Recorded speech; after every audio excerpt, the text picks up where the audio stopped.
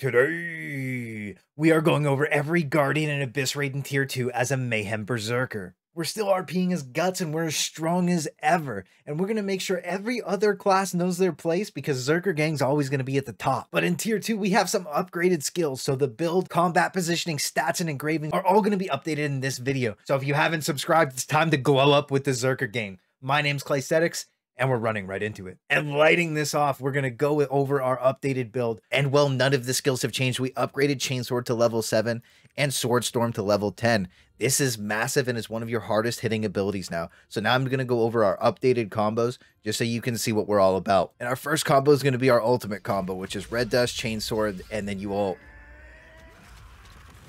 Nothing's more satisfying than that. Now, our second updated combo is going to be Red Dust, Chainsword, Spin, Swordstorm, Finishing Strike, and then Dark Rush. After that, you float around for a couple seconds, charge your Strike Wave up. You're going to get the third and fourth ticks with the Chainsword, and then you're going to Hellblade to finish it off to make sure you have the buff from Chainsword the entire time on that Hellblade. As you can see, then you're waiting a couple more seconds, and the Chainsword's going to line directly up with the Swordstorm, letting you start your next burst rotation combo, letting you get an insane amount of damage off. If you wait a couple extra seconds, you can obviously just Dark Rush again, and you can see how crazy the rotation goes and how much flow this build has of Berserker in general. You're going to be able to be popping endgame screens like this all the time. I am, and it never gets old. The stats we're going to go for are 70% crit and 30% swiftness. It's going to round you out and make you insanely strong. And the engravings are still maxed out madness with everything else you can get just being a bonus. It's all going to be linked in the description, so make sure you check it out. And there's constant updates in the Discord to keep you at the very top if you're a Berserker. And you're going to be getting gems in Tier 2, so make sure they're on decent abilities. But the biggest thing you're going to have is Berserk Fury. I'm going to show the difference between Berserk Fury and Chains of Vengeance, but you really notice how much stronger Berserk Fury is on your burst. And when you start meshing all this together, you realize we play the only relevant class in the entire game, and it's about time everyone else realized it. Special shout out to the supporting roles that make it possible, but now it's time for our raids.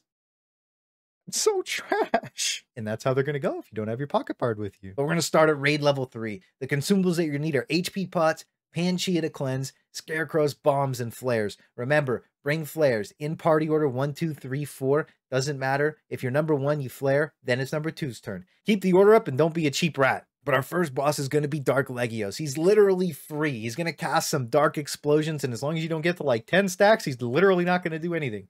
If you watch the Tier 1 video, you already know the safest spot for a doggo is behind him. By the time you actually get to him, you're just going to gear check him. So he's basically just a W key. I soloed him for the first time I did it. It was too easy. But our second one, Helgia, and she's probably one of my favorite looking bosses in the entire game. And her only big mechanic is when she leans down and tries to charge up. All you have to do is use a bunch of stagger skills to break her out of that so she doesn't light on fire and do more damage. I basically neutralized it solo with Strikeblade and Hellblade, so it's super easy. So most classes should be able to handle this pretty well. And her safe spaces are usually behind her or whatever wing isn't lighting up. Just don't get caught in front of her. Other than that, it's blast off, full W key. And she's basically just as easy as Dark Legios, except she's extremely easy to counter because when she turns blue, she has a pretty long animation and it's so free. But number 3, Calventus, the giant dragon king of level 3, and he's actually fun to fight. Like most dragons, the safe space are his wings. His front and back are big danger, tail swipe, tornadoes, and he has a ground glyph on the ground that you need to make sure you get out of. When he jumps away and shoots the tornadoes forward, do not get hit by them. They'll actually mess you up. But this man actually has a real mechanic, and he spawns a bunch of balls around him and they start collapsing towards the boss. You have to blow the balls up or he's going to catch them and he's going to enrage. So kill the balls, full W key. Don't get hit. Number 4 in level 2, Achiates. And this guy is actually just 8. He just spams a bunch of random, really glowy white skills. So his safe space is wherever there isn't a thing exploding, and just try and keep him in the middle of his area so that you don't have to deal with it. If it gets too full of stuff, just kite him out of it. Doesn't really have a lot, but if you get a white circle on you pulsing, basically walk it out. It's going to drop a pool of death under you, so don't drop it around the boss. But eventually he's going to spawn 2 ads, and you're going to have to blow them both up, and he's going to have a color of a shield around him. You're going to have to grab the corresponding color, 2 people at the same time. You throw the gem at him, hits it, make sure you throw it in the center. When you don't, he just ignores it. It hits him, then you grab the next gem for his next shield color, throw it again. Next thing you know, you're out of that phase. If you don't, cast a giant one-shot, next thing you know, you're dead. Not the vibe. Other than that, full W key. Again, we don't even think about it. It's full Zerker brain all the time. The boss isn't that hard. He's just really annoying. So stop thinking, start killing. But now for raid level 4. and lighten it off with Frost Helgia. Just like the other burb, she's super easy to counter, but she jumps around a lot more and wants to put you on ice. And the trick is to do it to her first, so knock her down as much as possible and dodge around. Having Panchea on this fight is actually really helpful because being slowed is kind of a death sentence if you don't have innate move speed. Again, the safe spaces are behind her and whatever wing isn't lit up, and you're going to have to break her from charging up again. But she's going to do a lot of jumping and slamming into the ground. But if you don't get hit, it's honestly just face roll. If you're feeling spicy, bring some thunder potions. She's super weak to thunder. So all you do is pop those. Next thing you know, she's going to lose so much HP so fast. You're just going to run through this. Again, the W key Zerker brain, full effect on this boss. Number 2 in level 4, Lava Turtle Boy, Mr. Chromanium himself. And if you watched a previous raid guide about Turtle Boys, you're set. But this man has the legs quiver jump again. So when he starts shaking, make a big run for it because you don't want him blowing his load on you. So as with usual with Turtle Boys, the safe zone's going to be behind him and far away from him whenever he's jumping. His only special ability is these volcanoes, and all you have to do is break them before they have a chance to do anything. He's super easy, just don't think about it. He spawns the volcanoes, you kill the volcanoes. You break his shell, you smash him to death. The only difference between him and the other Turtle Boy is when he hits 25% or 30% HP, he starts pulsing fire constantly. And it's supposed to be like a DPS check, but like, why do we need DPS? We're Berserker. We could solo him from 30 to 0 if we really wanted to. So blast off and nuke him down and break him as much as you can, because Turtle Boys need their shells to be in tank mode, and we don't want any of that. We just want to see big crits all day. But now number 3 in level 4 is Levanos, and he's just a big tree to chop down. Make sure you don't tell Amazon we're cutting down the forest. He starts super armored, so he takes really low damage. You're going to have to break him with bombs or high stagger skills. Really recommend just running in 4 destruction bombs to the mouth, pop him. That's it. Every time he gets big armor with damage reduction, just bomb him, get him out of it, smash him to death. When he falls down, blow all your CDs and nuke him as hard as you can. And after that, there's going to be a bunch of cones and a whole bunch of shiny boys. Don't stand in any of those. So you're going to need to be standing in some weird places on him. And basically anytime there isn't a ground glyph or a fire cone, it's a good place to stand. And if he looks at you, just try and get away so he doesn't slam dunk you or spin to win you like Garen. But as you notice, the later bosses in the tiers, they seem to have a little special mechanic, and this guy just spawns a little glowy tree that makes him completely immune to damage. The best way to deal with it is drop a scarecrow on the ground. He goes and attacks that. You go blast a tree. The other way to deal with it is he will go to attack one person, and until he does an attack animation, he will keep chasing that person. So if he's chasing you, kite him away from the tree, let the other 3 homies blast off. Next thing you know, he's right out of that phase. Bust him again. Next thing you know, he's burnt. He's done. And finally, the last boss in raid level 4, Tall Boy. This guy was full W key Zerg. Absolutely no fucks were given here. We read the strat. Blanky read the strat and he explained it, and I didn't listen. And what I found out is if you just do enough damage to this man, you burn him out of his phase so fast that he doesn't do his 5 different one-shot mechanics. So this is really the only time where you actually have to go huge damage to completely negate everything this guy can do. Go huge W, big dick damage, ignore that he exists. And usually if he's going to one-shot you, just go to the opposite color or jump in a tornado, or if he fly, I don't know. He has so many things. Just keep burning him as hard as you can and kill him. We actually wiped to him like 2 or 3 times and just kept running it down until we just did enough damage to burn him out of it. His only real mechanic is that he spawns these orbs around the room. You got to blow the orbs up or he's going to get big damage. You don't want him to get big damage. He's already crazy annoying. And the blue orb gives you damage reduction, so you pick it up and you don't die. And that's it. He's actually really easy, and his safe spaces are wherever you make them to be. It's a crazy chaotic fight with a million different abilities because he has 5 different phases and 5 different one-shot mechanics. So if you just go full Zerker brain through it, you win. And if you aren't a Zerker, make sure you grab one, because that's the only way you're really getting through this as fast as you can. But now for our Abyssal raids and the meme tier that probably shouldn't exist. And starting with the Road of Lament, this dude is basically a Beyblade. He's going to shoot red shit everywhere and spin around. The mechanic here is you get a debuff, you're going to drop a puddle on the ground. Drop the puddle, not in the middle of the room, make it in a nice corner. That would be ideal. Thank you. Unlike us, who dropped it wherever we wanted and just ran into him with no brain power whatsoever. Just try and stay in the middle and blast off, and don't stand in the red stuff. And when he's spinning, just don't get hit by the laser beam. That's it. So if you bring a bunch of stagger skills and whirlwind bombs to put him on the ground, it's going to make it a lot easier. That way he can't really cast at you and you can just kill him. But the second boss with the god tier ghost thighs that is actually kind of annoying. She dashes around a lot, so scarecrows and taunts are super quality life on this boss, and bring tons of stagger skills to knock her down. You'll just be gaming. Her thick-thighed mechanics is actually just to spawn a bunch of orbs and then one-shot you. So don't get one-shot. And you can W-key her like the last 9 bosses. The way to do this is she's going to spawn all these orbs around the room. If you get hit by a red one, you're done. But you have to grab 3 yellow orbs to get the circle around you to break the orbs after the phase. If you get hit by a red orb while you're collecting yellow orbs, then you have to restart and get 3 more yellow orbs. So all 4 party members need 3 golden orbs, and you have to spread out evenly around the boss. and then it's going to pulse and it's going to tick down. It doesn't matter. Just pulse down the red orbs. Don't let any hit her, and it's easy. W key free mode, it's over. But if one person doesn't get the buff or dies, you're actually done. Like you're gonna wipe. So the easiest way to deal with her is keep knocking her down, keep taunting her, and blast off. Actually a pretty easy fight, but it is actually really fun too. But now for the Forge of Fallen Pride, and the first boss is the Dragon Master. He just summons dragons, you kill them. Fights face roll easy. Safe space, wherever you want it to be. He's going to be casting big AoE circles, just spread out in the room. Don't clip anyone else. If you assign numbers to corners, that's pretty easy. But I mean, you really just don't hit anybody with the circle. It's not that bad. But you can basically just YOLO him because he's a joke. But at some point, you're going to get a notification that he's a beefy boy. And this is when you slam some whirlwind grenades into him and dump all your stagger skills, because you have to break his little break bar and he's going to lose all his damage reduction. The fight's that simple. Just slam him down. No problems. But now for the last boss in the Arc of Arrogance, Phantom Lord, King of the Flame. And he doesn't have a lot to him. He just basically spazzes out and casts a random garbage spells and dodges them. You don't really need a lot of consumables here, but whirlwinds are okay for the knock. I prefer Dark Bomb for the 20% damage increase for me personally, because I just like popping off. And his main mechanic is he's going to glow a color and spawn 2 phantoms. Just kill the right color. And I know matching colors is hard, but I know you can do it. So you stand in the circle that it drops for the color that he's glowing. You don't get one-shotted. And then you just keep W keying the boss, enjoy your free gold and your loot, and that is all of the Arc of Arrogance bosses. But now we're into the Gate of Paradise. It is one of the coolest raids in the game, and when you look at the first boss and know that you're Scuba Steven, you're going to have a better time than anyone else. This boss has only a few mechanics, and it bleeds in poison. Hydra is secondary to everything, so when the shark spawns, everyone should stop and focus it down immediately. It's going to reduce the damage you take in your Scuba Steve suits because you only get one, and if you get broken out of it, you're going to drown, and you don't want to drown, so let's not do that. You're going to burn the Shark Boy and then finish off the Hydra. You're done. First boss is over. And honestly, it's one of the most fun bosses because it just refreshes you and reminds you how much the devs actually care about this game. The second boss is the Zerker Gang's Nightmare. No more W can. We got to go half throttle on this one and spread out around him so he doesn't do this kickback, because it's going to mess you up a little bit. And if you get 5 debuffs, he's going to freeze you. So Panchea is pretty valuable here for just ripping those stacks off.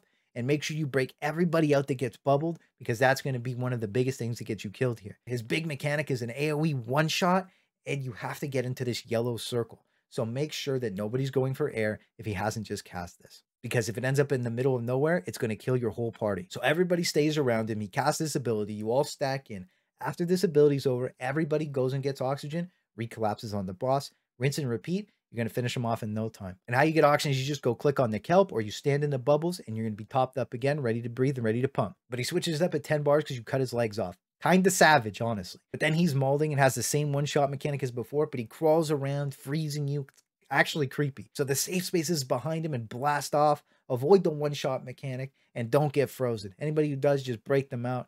He's going to jump backwards or crawl backwards and then push the beam out in front of him and run forward. So make sure you're just never in front of this boss like that, and you can enjoy your rewards no problem. But now for part 2, Tranquil Karkosa, and our first boss is Gangplank. Now I recommend you have HP pot whirlwind grenades and stopwatch for this one. And a stopwatch for this is just in case you make a massive mistake. All the attacks from these next bosses are going to start reducing your breath, so get hit at the wrong time and you're probably going to wipe the raid. He has a shit ton of glyphs to avoid, and there's water shinies that are bad. Make sure your air is topped up as much as possible, because drowning is just embarrassing. Don't be that guy that can't see the gauge. Even the Zerker gang needs to breathe. So if you get the water line in front of you, point it away from the homies. And if he's going to hold up a color, do the correct thing.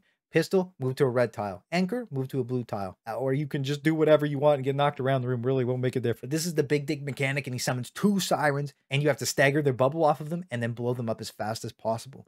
Split it up with party 1 taking the leftmost siren and party 2 taking the rightmost. This makes it super easy to deal with, and after that, he's going to begin to cast his break bar. Get all your staggers and all your whirlwind bombs in here, and it'll break no problem, even in low stagger groups. He does this 2 times. So you get through this phase 2 times, and Gangplank is going to be ruined harder than when Riot redid his old splash art. So our second boss in Karkosa is the pufferfish Enjoy Your Lady. Her big mechanics is if you ignore the pufferfish, she'll shit on you. So just kill the fish, and that's the whole boss. She does like this glyph thing. Don't overlap them. Just make sure the homies have some free space. If you have it, get to a nice spot where you're not overlapped with another one, and let everybody else move out of it. And please, God, don't spin it around. But she's also going to pick someone up. That's her stagger check, and that's really it. Just knock her out of that before she blasts your homie into the ground, and you're done. Other than that, another W key boss. What a surprise. But our final boss in Karkosa is this weird lightning water Hydra dragon. I don't know what the fuck it is, but it's literally the easiest boss in here. At 16 and 8 HP bars, he's going to do a mechanic where he's going to spawn these orb spawners, and you've got to soak the orbs. If he soaks 2 of the same one, you get 1 shot. You want to make pre-made spots just like this, where we spread out in a circle before you enter the room, and you're just going to move clockwise. That's left for you people who have digital watches and don't know what a clock is. And if one of your party members manages to fail this, think about replacing them, because their brain might just be a little too smooth, or their dent might just be big enough for a whole can of chunky soup in there. So how you're going to start off is you're going to soak your main one. You're going to move clockwise, and boom, it's super easy. Soak 4 orbs and you're all set. At the 16th HP bar, you just soak 4 in a row, just like this. It's super easy. Don't even think about it. But as soon as you get to the 8th HP bar, you have to soak 3 and then stand still, because the orb spawners are going to swap at the last second. So you soak your 3 orbs, stand still, and you're set. Or you can keep moving because you completely forget. It's going to blow everybody in the room up. And if you're full health, it doesn't matter. If you pop a bunch of damage reduction, it doesn't matter. And you just ignore it and just W key the boss. Like I said, he's easy. But the main thing is, don't stand in the actual spawner. Stand in front of where it's going to shoot the orb, which is always going to shoot it to the boss. So connect the orb to you. Do not let it connect to the boss. And on that 8th HP bar one, there's going to be a lightning circle around him. Just stand closer to the boss. Don't stand in a lightning circle or you're going to die. The only trick to this is that you're going to be getting debuffs when you're not in this phase of lightning and water. And you're going to have these blue orbs around the room, and they're going to move your stack. All you have to do is run into one for how many stacks you have. You got 3 stacks, you got to go get 3 orbs. That's it. Face roll, W key, boom, Hydra dead. Move left just a little bit, you'll be fine. Now for our final Abyssal dungeon of tier 2, Alarics Sanctuary. And the first boss is a meme. Party split 1 and 2 like usual. One gets a siren, one gets the killer whale. Whatever group is faster is going to have to save the other group. You're going to kill the yellow orb and spam ping where you are because of the darkness, so everyone can stack up in the light and not get one-shotted by this AoE shit. Once you're done, it's a turn and burn, because your whole party's going to be back together, and burn down the siren first, because this fight is meme easy. The only mechanic she has other than the one-shot is a parasite. You stand in poison to remove it from yourself. Never really noticed it, honestly. But the killer whale boy is going to be the main focus, because he drops big AoEs that remove your breath and your HP. The safe space, always inside of him. We're going to take a look at this breakdown. He's going to drop his first hit, and then it's going to slowly radiate outwards. So what you're going to do is you're going to let him hit it, dodge towards him, start slamming into him, and you're just going to avoid basically every single one of his mechanics. He's actually really easy. Our second to last boss in all of Raid Tier 2, the Elemental Boy. And he's basically just dodge red and spread out. Don't overlap these circles. Just stay spread. His only mechanic is whoever has a reticle above their head has to go to a pillar that's up. And if you stand on it with his debuff, it breaks it. If he doesn't break the pillar, he one-shots everyone. So don't miss the pillar. I need you to pump. Other than that, you have until he breaks the 4th pillar and cast it again, or you die. Also, if you're not full HP and you don't press spacebar at the last second, you're literally just going to get one-shotted. So either call for damage reduction or pot and get full health and just eat it, or end up like this. It's so trash. So this is just a DPS check where the Zerker gang's in full effect. But our final boss in tier 3, Big Dick Poseidon himself. Whirlwind grenades are mandatory. You're going to break him so easy with these, and bring some Panchea to clear his random debuffs off. It's also valuable to bring a stopwatch just in case you can't get to a yellow circle on the ground in time. We're going to go over that in a little bit. Just hit it if you can't make it. But we're going to break it down fast, so keep up so that you can W key this man and be done with all of tier 2. So off the rip, blow huge CDs off his Scarecrow or Taunt and just rip through his first 10 health bars. He's going to put an ice circle around people. If you get it, you run out so other people can DPS. This freeze is not breakable, and it will not freeze the person with it. But if you clip people, it's going to wipe the raid. But then he's also going to be bubbling people, and you need to break them out. It takes quite a few attacks, so just actually W key into these people, break them out, because he's either going to slam or spear them after, and they need to be freed or they're going to get one shot at most of the time. So ping yourself if you get bubbled. That way it's really easy for people to come find you. You can do that just by control left clicking above your head. And after that, you just dodge all his red shit and burn as hard as you can and stay out of any big circles he spawns, because they'll freeze you. And that's almost always a death on him. When he goes to the middle for his break bar, toss whirlwind needs and dump your stagger skills. You break this and then split up into the room the same way we would on the Hydra and kill all the yellow orbs that are coming towards him. If that red bar on the sides of the screen gets to the middle, you just get one shot and die. So the big yellow bros need to be CC'd and the little ones just need to be killed. Super easy. That's all you need to do to get out of this phase. But his last big move is this one-shot mechanic. And this is where if you can't get to one of these yellow circles on the ground, make sure you just stopwatch and ignore it, because you actually will just die instantly. This is the big one-shot. And the easiest way we found to do it was to assign 2 people to each quadrant of the room. So 2 people top left, 2 people top right, bottom left, bottom right, same thing. Made it super easy. We wiped like 1 or 2 times each time I've done this with fresh groups and blasted it off super easy after that. But you have to know that 2 people can't stand in the same yellow circle. So every single individual needs to be in their own. There's no hand holding on this fight, so don't do it. So if you can get through both of those phases twice, it's a hard burn to 0. And your ult should be coming up towards the end of the fight if you burst it off the start. And he's going to be enraged, going absolutely crazy, popping tons of abilities everywhere. And that's where you're just going to blast him down with the final big, huge burn with all your ultimates. And you're going to finish him with style. And that's what the Zerker gang is all about. Style, big damage, and being the only class that matters, except for our supports. I love you for enabling me.